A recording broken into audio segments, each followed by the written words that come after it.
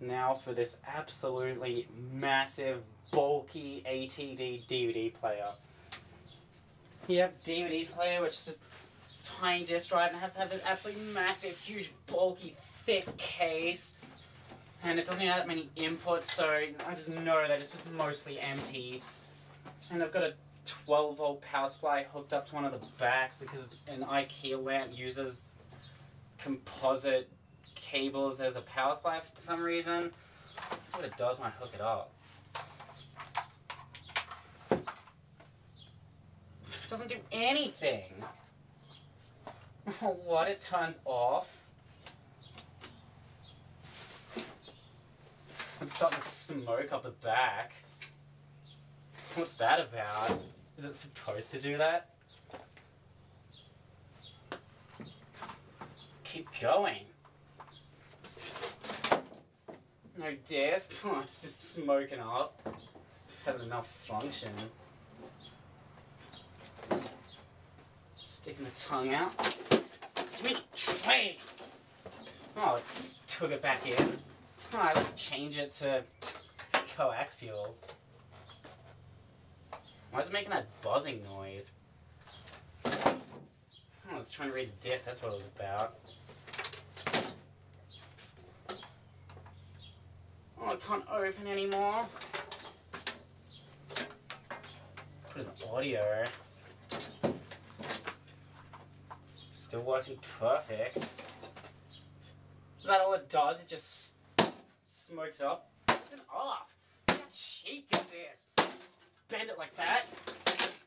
Plate. That's cheap. Just try and open it. It breaks. Want advanced hookups?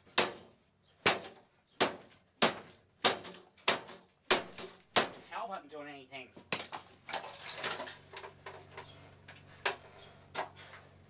Put it back in a video. My video signal that way.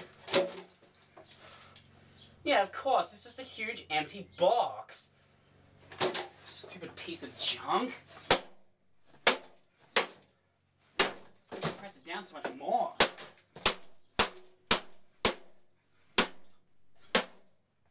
Oh, it's making lights. What's that about?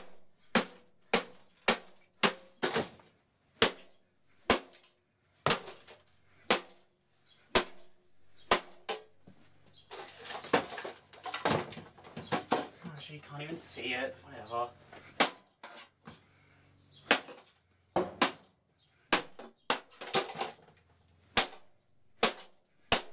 No, don't unplug. I need my video signal.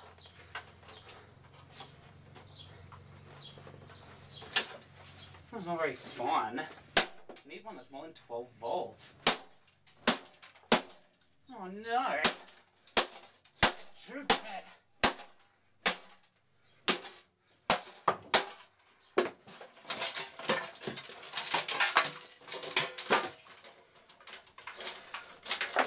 Whatever, that's it for ATD anyway.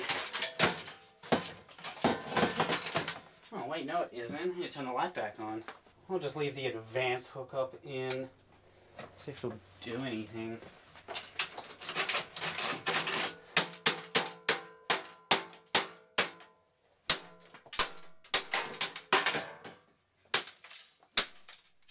Stupid bulky empty metal box.